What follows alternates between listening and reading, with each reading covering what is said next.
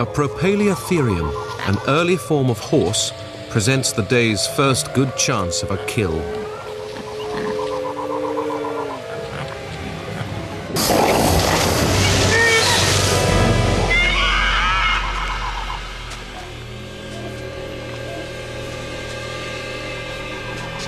Mid-afternoon, and the propalaeotherium are busy foraging for grapes from the forest floor.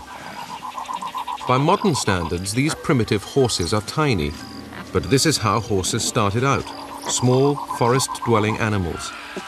At this stage, they are not much bigger than cats and have yet to even develop hooves, having instead 4 hoof-like toes.